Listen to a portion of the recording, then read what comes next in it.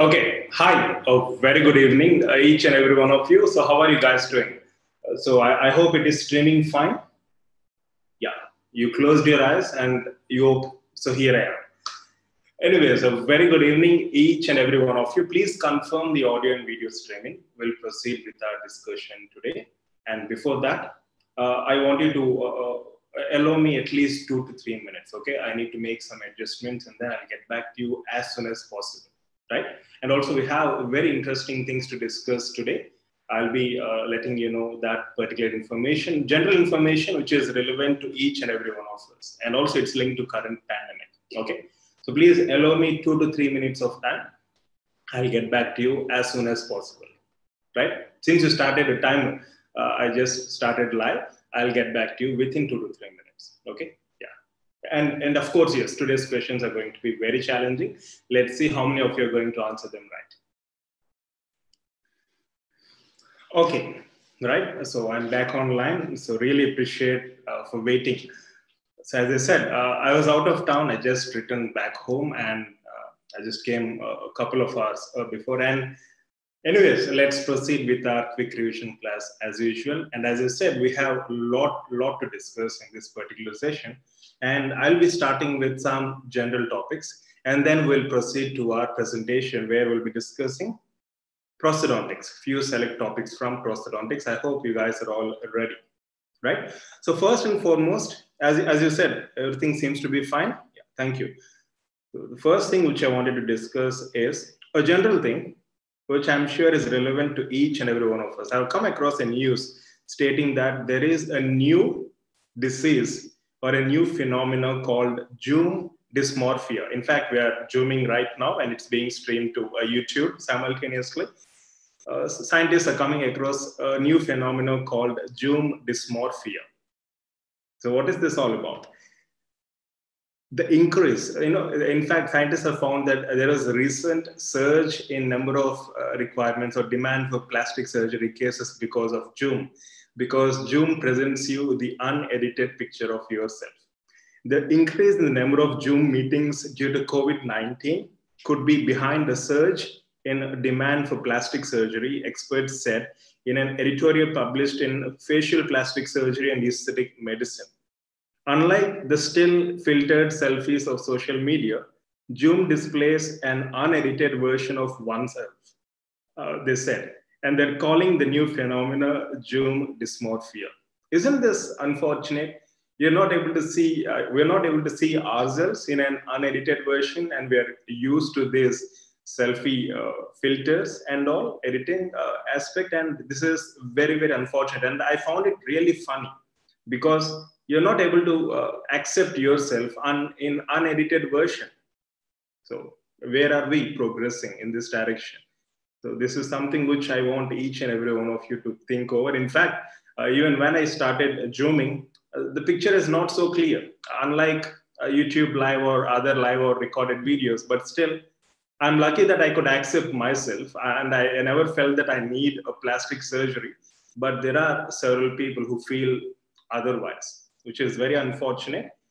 So I think this is something which we should all think over, which is important, reality or a matrix kind of situation. So again, that's our choice. Zoom dysmorphia. I've come across this term, Zoom dysmorphia. I wanted to share the same with you. Okay. And the second news which I've come across is something which is very relevant to us, periodontics. So in fact, there was a news in Al Jazeera stating that just a couple of hours ago, stating that a mouthwash was developed which can kill COVID-19 in 30 seconds, according to an in vitro study. It has to be peer reviewed. Still, clinical trials have to be done. And the results will be mostly published in early 2021, according to researchers, according to periodontists. But this is one breaking news which I've come across. So Cardiff University study finds mouthwash containing 0.07% cetipyridinium chloride, which can combat coronavirus within 30 seconds. So in fact, scientists say, along with social distancing, using mouth masks, and along with hand sanitizing, using this mouthwash will also add in our combined fight against this current pandemic, right? So this is some news which I wanted to highlight, right? I hope this is interesting. And now let's move on to our regular session as usual. So how are you guys doing? So how has been your day so far? Yeah, beauty is in mind. Of course, beauty is in mind. Okay. Yeah, and I'm glad we have students joining from other planets as well. I really appreciate your enthusiasm. So welcome to all humans and aliens.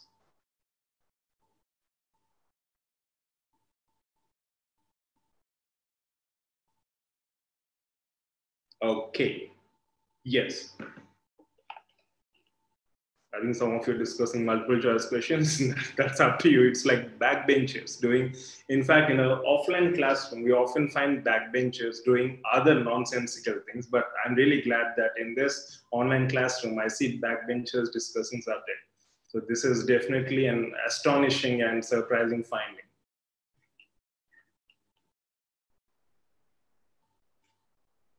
Yeah. Yes, and also we have students joining from Pakistan and Egypt. That's wonderful to hear. Okay, so let's start our presentation. So first and foremost, as you can see, this is again one of my favorite places. Personally, I love this place so much. In fact, we stayed there for literally around 15 to 20 days. It was amazing. A place called Kempty in Uttarakhand. Uttarakhand, you have several hill stations and it's amazing state. We've been to Dehradun, and from Dehradun, we drove to Kempty. It was a scenic drive and it was amazing. And as you can see, it's all greenery, no snowfall. Maybe in December or Jan, according to some locals, but it's mostly green, very cool, and amazing skies. So, in fact, this place, Kempty, if you are interested, it's around 13 kilometers from Musauri. You know Musauri, right? Yeah, we also have an IAS training academy there. And it's around 45 kilometers from Dehradun. So some geography for you, for those enthusiasts who are willing to travel and explore different places in different parts of the world. So this is one of my favorite places. Musauri, I found it very busy, hustling. It's a wonderful place, no doubt. But I found Kempty, which is closer by Musauri, even more interesting and amazing. Right, so let's start our presentation with the following question. So, in fact, I've asked you yesterday, one of you asked me, like, what are interpolation flaps when we discussed about the same, when we discussed about nasolabial flaps, melolabial flap. So, what are interpolation flaps and what do you mean by them? Where do you use them? What exactly does it mean? So, if any one of you have any idea, you can answer. Yes, you can, of course, answer this question. If you have no idea, that's fantastic. We'll review some literature and we'll try to explore this particular information. So interpolation, when you look into dictionary, the general meaning of interpolation is insertion of something of a different nature into something else. So you're taking something from one place and then trying to place it at a different place, something of that sort. So that's interpolation is by meaning. So what is this interpolation flap?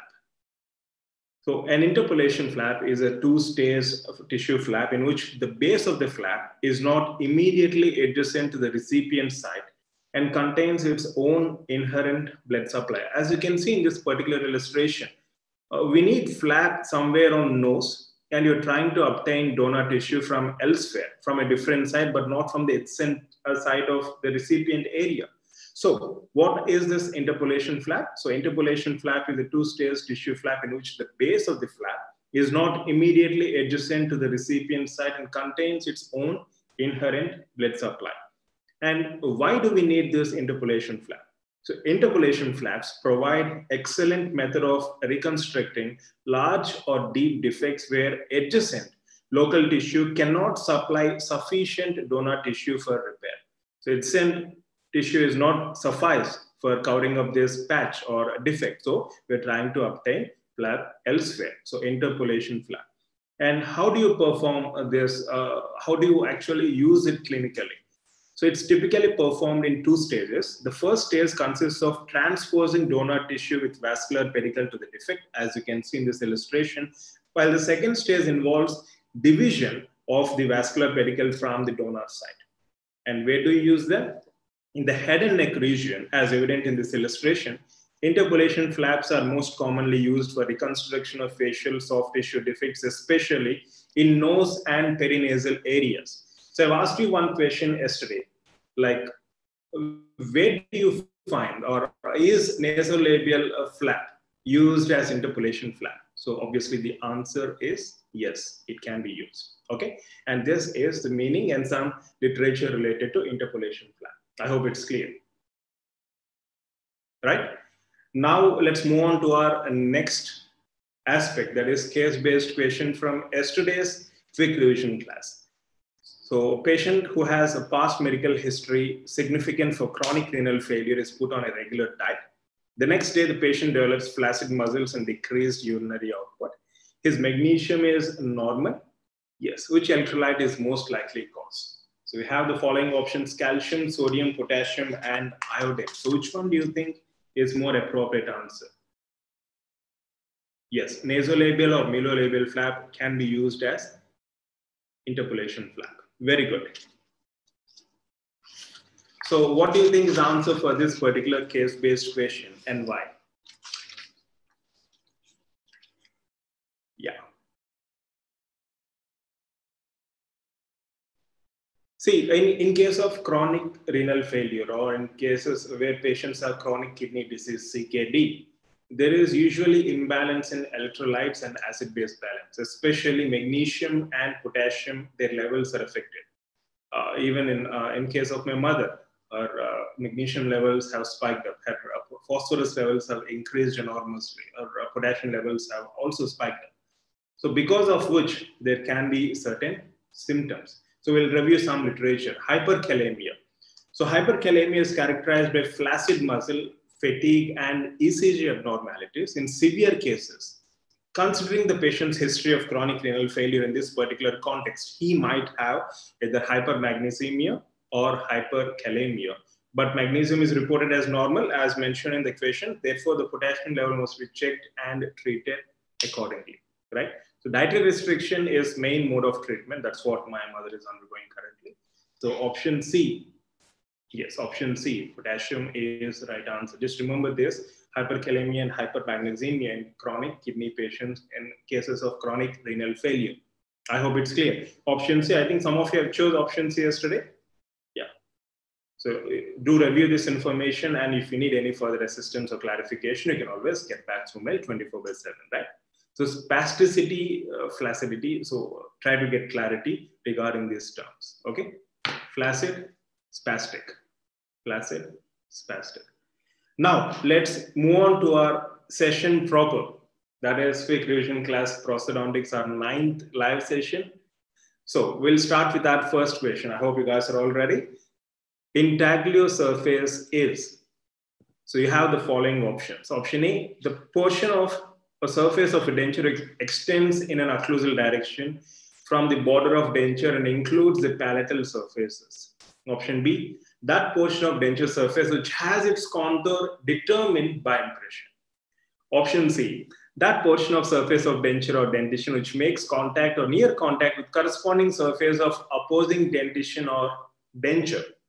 Option D, that part of a denture which rests on oral mucosa and to which teeth are attached.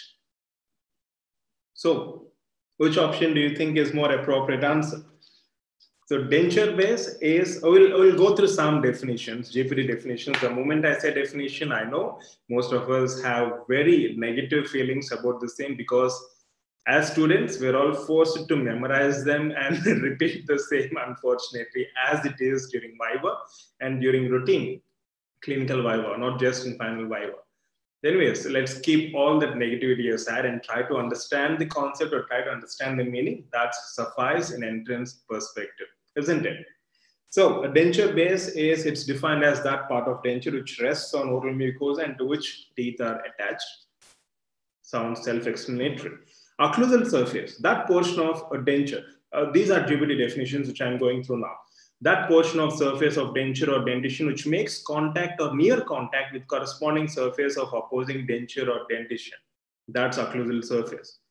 Whereas polished or cameo surface, it is defined as that portion of a surface of denture that extends in an occlusal direction from the border of denture and includes palatal surfaces. It is part of denture base which is usually polished and it includes the buccal and lingual surfaces of teeth.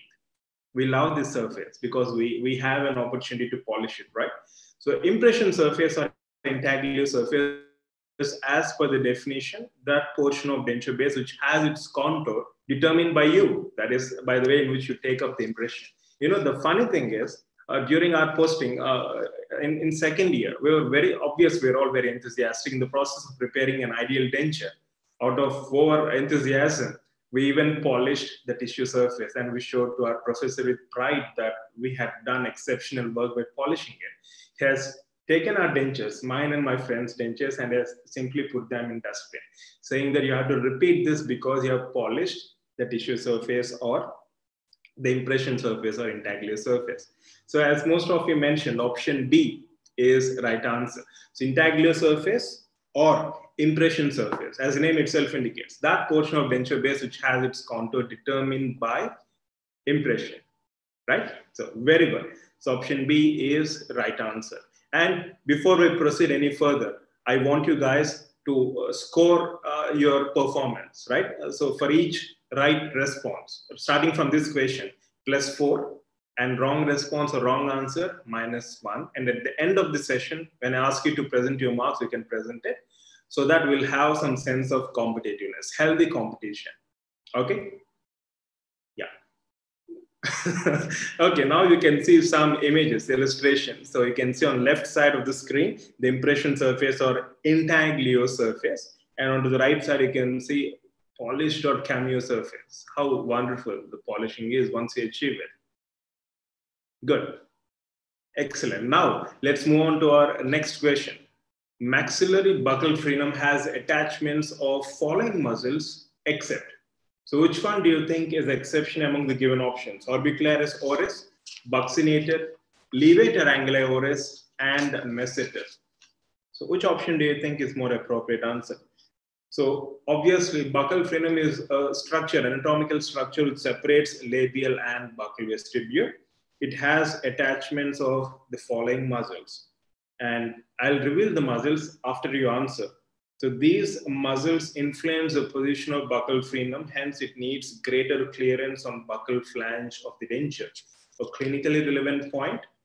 Try answering this question. In the meantime, let's review this information in the form of images. As you can see, top left, a clinical picture, edentulous, and this is mandibular buccal frenum. So just for sake of understanding what a frenum is, you can see an elevation mucosa, a buccal frenum, labial sulcus, and buccal sulcus. And on bottom right, you can see the maxillary buccal frenum with its muscle attachments. So there you go. You have some options over there. So orbicularis oris, buccinator, and levator anguli oris. Option D is right answer, as all of you, or most of you rightly answered. So levator anguli oris attaches beneath the frenum. Orbicularis oris pulls the frenum in forward direction. Orbicularis oris is here. So your buccal frenum is here. So it pulls, on action, it pulls the frenum in forward direction. Buccinator is here. So it pulls the frenum in backward direction, right? And an important clinical note, which I'm introducing from this session with an apple sign. I love apple. I'm talking about fruit. So clinical note, the buccal frenum is attached to active muscle fibers. Hence, additional relief should be provided in buccal flange. So this is very, very important clinically. I'm sure you might have experienced during your clinical hours as well. So you can get an assertion and reason type of question. So additional relief should be provided in buccal flange is the assertion. Reason, because buccal frenum is attached to active muscle fibers. Consider this very, very important. Okay. Yeah, option D is right answer. Now let's move on to our next question. So that quality or state, because of surface tension, causes elevation or depression of surface of a liquid that is in contact with a solid is called cohesion, interfacial surface tension, atmospheric pressure, capillary action. I mean, you might have observed this. Have you ever placed a sponge or a sponge in a water bath? If you notice, it will silently or calmly absorb all the water through all those porosities against gravity, even against gravity, which is very much possible. So what does this explain? Okay, I don't know what Ankit is saying. Okay, yes, I'm great, just like you all. Yeah, so which option do you think is more appropriate answer? Before you answer, I want you to go through this particular illustration. So what do you understand based on this? You can see two glass jars, one glass jar containing a colored solution, and you placed some solid. It appears to be like a gauze or tissue paper, whatever it is. You can see it's getting soaked, and then we can see actual transfer of fluid from one beaker, from one glass jar to the other. So what does this explain? Of course, as you said, several factors do play a role. Surface tension of liquid, coercive forces within the liquid, adhesive forces between the liquid and solid interface. So which one do you think is more appropriate answer after going through that particular illustration? I think we should incorporate this format in NEET final exam also. For every question, a related explanatory mode of illustration for you to answer any question with ease. Yes, option D, capillary action is a right answer. So that quality or state, because of surface tension, causes elevation or depression of surface of fluid that is in contact with the solid. So there are various factors which affect the retention of the processes, which include adhesion, cohesion, interfacial surface tension, capillary action, atmospheric pressure, and peripheral seal. So as most of you rightly answered, option D is a right answer. And you might wonder why this capillary action, what's actually influencing this capillary action. And if you carefully observe, you can see actual movement of fluid from one beaker to the top against gravity. That's happening against gravity. Isn't that very interesting?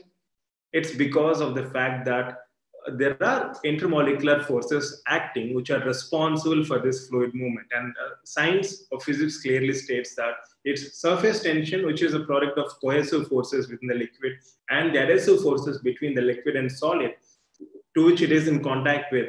These are the factors which are responsible for movement of fluid in this particular action. That is through capillary action, even against gravity for that matter, right? So I hope it's clear and well done. If you're wrong, not an issue. If you're right, just again, it's not an issue. Nothing should ever be an issue or ever be an issue. Okay. Yeah. If you're right, not an issue. If you're wrong, again, you always have an opportunity to update the information existing in your mind and progress accordingly. Fourth question, you have two statements. So again, based on your clinical experience. So what do you think about this statement? Statement A, the cast should be washed under direct water after separation from impression material. Is it? Okay. Statement B, before using model trimmer, the cast should be soaked in slurry water. So let me know which statement is true and which statement is false.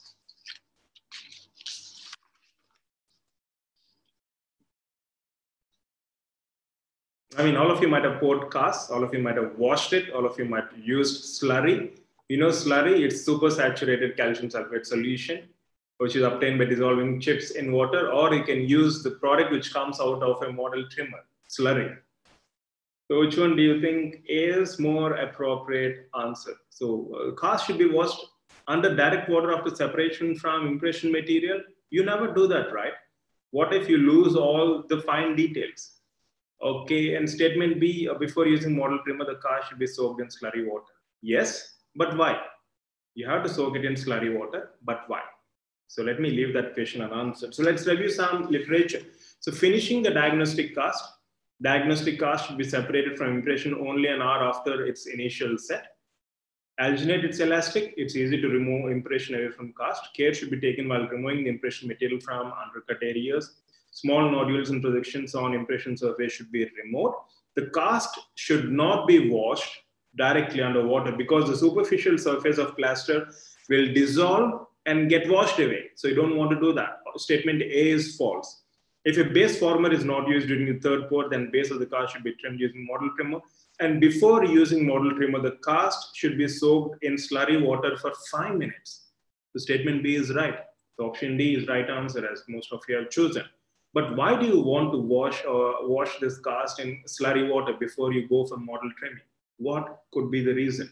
So this is one question which I would like to leave unanswered. We'll discuss the same tomorrow. I want you guys to find out. I'll start the next quick revision class with this question. Why the car should be soaked in slurry water before you go for trimming in model trimmer. Okay, so option D is a right answer. Fantastic. To avoid dimensional changes. Okay, let's see. So final question, a penultimate. We still have a case-based question. So the given picture denotes which class of Bryn Mawr classification of bone quality. Yeah. Also, I wanted to update the classification name. It is Legholm-Jarb bone classification 1985. And then we have Misch classification in 1990, 1993. So which one do you think is more appropriate answer? So according to Legholm and Jarb classification, which class does this particular illustration fall into? So we have options 1, 2, 3, and 4. I see most of you. Wonderful. You selected all the options. A, B, C, D, all options are covered. So one of you must be right, without any doubt. So which one do you think is more appropriate answer?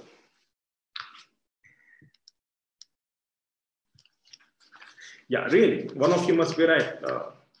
You've chosen all the options, all options covered.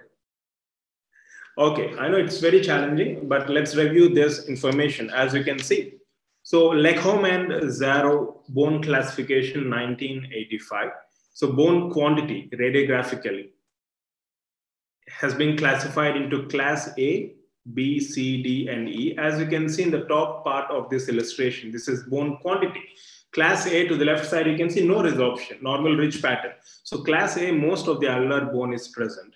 Class B, moderate residual ridge resorption.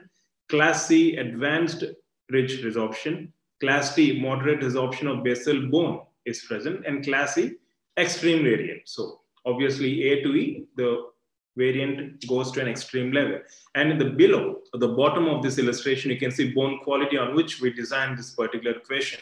So the one that's projected to you is number 2 here, right?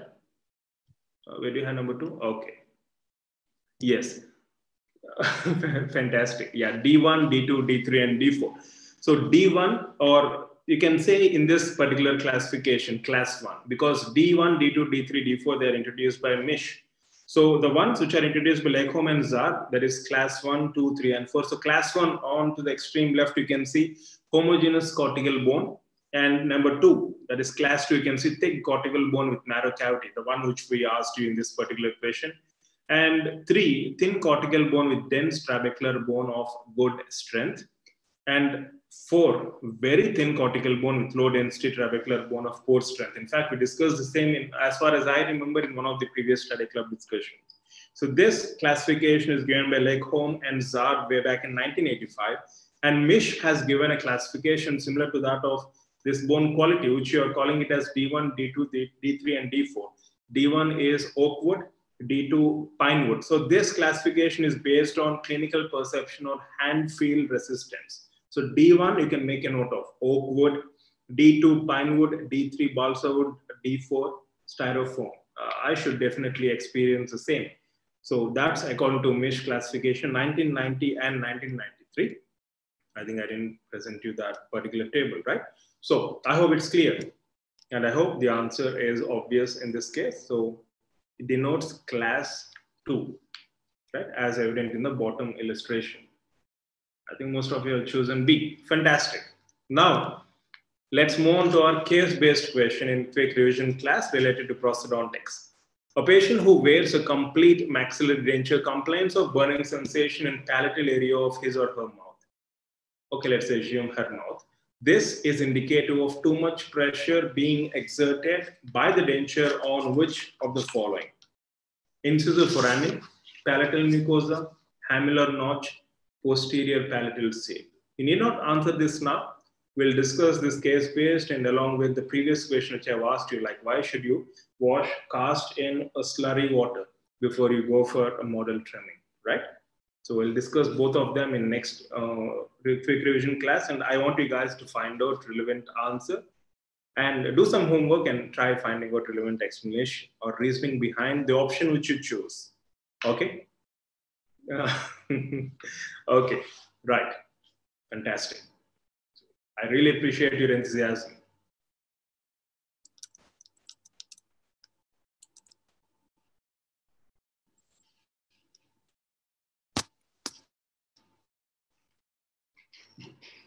Okay, right. So let's conclude our quick revision class. So I hope the session was useful, and also I've been getting several requests on conducting more sessions. We'll definitely do that.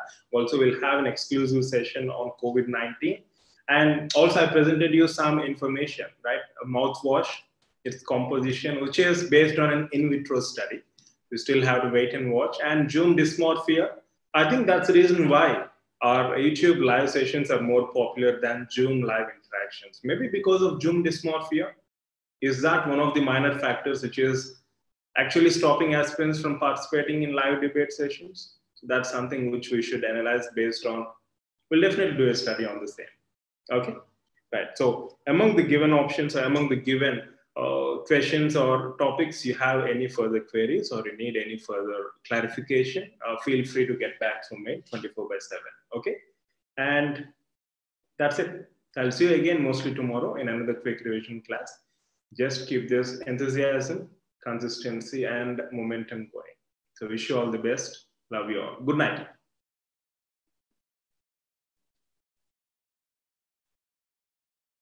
So please provide some motivation. You just tell me. You just give me one clarification. Subscribe. So what kind of motivation do you wish to have? Extrinsic or intrinsic motivation? So extrinsic motivation, no matter how much is induced, it's only temporary, short-lived. The T half is very less, very minimal. But if you're intrinsically motivated, it's everlasting. So whenever you feel demotivated, anyone, just ask yourself some basic fundamental questions, even though they are very tough and challenging. Why are you preparing? What's your driving force? And how would you like to see yourself in the next 1 year, 3 years, 5 years, or 10 years? These questions will give you ample clarity. I mean, if you don't ask yourself these questions, then when there is no clarity, you feel like, what's the point in doing it? Why am I doing this? So when you realize the fact that you're doing this for yourself, for your own progress, and you wish to see yourself in a particular position after 1 year from now, 3 years from now, 5 years from now, 10 years from now, 30 or 40 years from now, I visualize myself till my 55 or 60 years. I don't know if I'm going to live that long, but at least I should have clarity from my side because, after all, this is my life. So in your life, you should have that clarity. And if you don't, whose fault is that? So please keep asking yourself these questions and you'll get ample clarity with which you'll get intrinsic motivation. And one powerful tool which I would recommend to each and every one of you is visualize yourself in a position where you want to be. So what I mentioned previously is a prerequisite for this. And then once you have clarity, visualize yourself in a position where you want to be. Like imagine yourself to be the topper in the coming entrance exam. Imagine yourself to be in a position where you wish to be. So how would that make you feel? Excited? Worried? So that will be a very, very powerful, this visualization technique will be a very powerful intrinsic motivational factor, right? And once you realize the fact that anything that you do, if you're giving your best, if you love what you're doing, you really have nothing to worry about. But when we resort to comparisons, when we compare ourselves with others, when we keep worrying about our past experiences or future expectations, then definitely any journey, not just preparation, any journey for that matter is going to be a living hell without any doubt, right? So please keep asking yourself these questions, and definitely you'll have the tremendous source of intrinsic motivation, and you will no longer rely on other motivation without any doubt. Take my word. Yeah, thank you. I really appreciate your enthusiasm. Yes, Mukherjee, please conduct sessions on doubt clearing sessions on pharma. Mukherjee, doubt clearing sessions, we always do 24/7. You can get back through mail through our doubt clarification form. It can be any doubt from any subject. All your doubts will be clarified 24/7. But if someone is looking for ready-made answers, if someone is looking for getting fed with ready-made answers, then this is not the platform at all. You have any doubt, it's only through active participation that it will be clarified.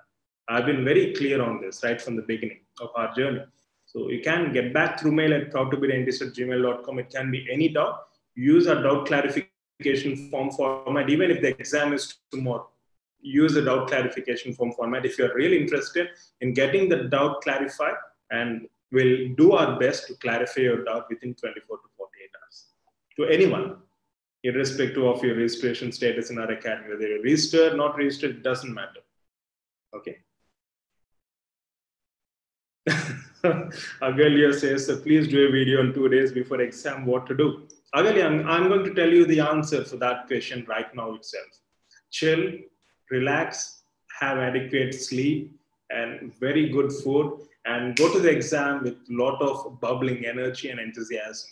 That's it. 2 days before exam, rest and digest. Activate your parasympathetic system. That is rest and digest. On the day of exam also, when you're resting and digesting, when you're in a state of cool, you can do your best. You can give your best. See, if the day of exam is about fighting, if it's about some fist fight, then I would ask you to activate your sympathetic system. But no, activate your parasympathetic system. It's going to be a fantastic experience. 2 days before the exam, just relax, eat well, sleep well, and I'm sure you'll give your best. All these months and years you have been working, for the past 5 years you have been in undergraduation, what makes you think that something magical will happen in 2 days? Nothing magical will happen, but you can maintain the momentum, you can maintain the enthusiasm by just relaxing and making sure that you're not getting negatively affected. You will not do anything extra in the final days. All you need to do is buffer yourself from the negative stimuli. No worry, no panic. Just because your friend is studying till last minute doesn't mean that we have to study. Just because they're memorizing certain so-called important points doesn't mean that you have to do the same. You've done your homework and you're going to give your performance on the day of exam, right? So I've given you the answer now itself. So don't blame me if I don't make a video 2 days before the exam. So anyways, I'm just kidding. I'll definitely be in touch without any doubt. Yeah, and Isha's Arjun says, thank you, sir. You're a very good teacher. Thank you, Arjun. You are. I really hope, and I'm sure you're a very good student as well. Thank you. Thank you for your love and affection, Arjun. Isha, sir, 2 subjects in a day, please. Why 2 subjects? Why can't we do all subjects in a day, Isha? Why not all subjects? Why are you restricting yourself to 2 subjects per day? Yes, Isha, I got your point. I'll definitely consider your request.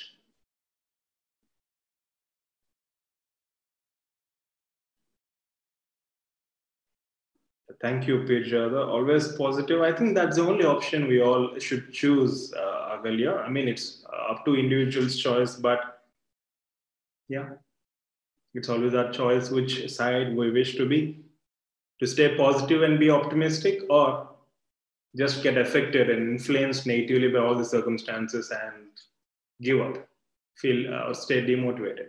The choice is completely ours, 100%.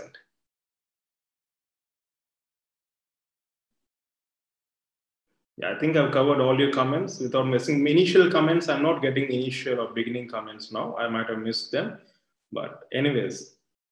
So by the way, what are your scores? I think no one has projected or published your scores. So what are your scores out of 20? I think it's going to be fun and competitive, as I said, right? Out of 20, how much did you score? Now, again, don't say that you're feeling worried or tensed. If you're feeling so, then don't publish your result here. If you want to know, then do publish it. And irrespective of how much you score, I'm telling you before you publish it itself, irrespective of how much you score, there is always scope to improve. There is always chance to improve and progress, right? Yeah, so 15 seems to be the highest score. Yes, Vaishnavi. Yes, Vaishnavi. I'll get back to you through mail. I've seen your mail just now. I'll get back to you through mail as soon as possible. 1 month for NEET? Yes, 1 month for NEET. Are you excited or are you worried? Exactly, Agalia. You can't feel positive and negative at the same time. So we have that choice. See, when you realize this statement, or when you understand the significance of the statement that we have a choice, it means we have the part to choose. I mean, I can choose but on my behalf, right? I'm not going to choose for you, or you're not going to choose for me. So when I can choose for myself, so will I choose smartly or will I be dumb? So again, that's my choice. Yes, Arjun, very good. Avakin, oh, subscribe got 19. 19 out of 20. Okay, that's okay. I mean, I don't know how that's possible, but Neha got 20 out of 20. That's good. Subscribe. Really appreciate it. Enthusiasm. Okay, so 20 out of 20, fantastic. 12 out of 12, 12 out of 20, fantastic. Yes, Dolly, will it be played back? Yes, of course, you can play this video infinite number of times once the stream ends. Okay. Okay. Arjun has secured 7, Sujay 12, Priyanka 12. Okay, wonderful. So irrespective of how much you score, right? It can be 12, 27, 6, irrespective of how much you score. Look at this as an opportunity. Let me ask you this question. If at all there are questions from these topics which we discussed now in the final exam, are you going to repeat these mistakes or are you going to rectify and progress? So that's something which I want you to understand and proceed accordingly. So irrespective of how much you score, you always have chance to improve, to progress. Even on the final day of exam, even that's a learning opportunity. It's not just about scoring. It's not just about ranking. It's not just about securing MDSC. What for? You have to go do masters, and these are the things which are going to help you enormously in your masters.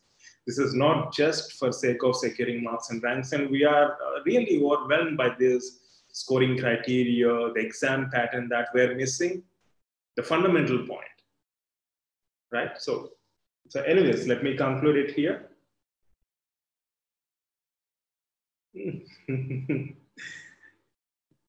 Yes.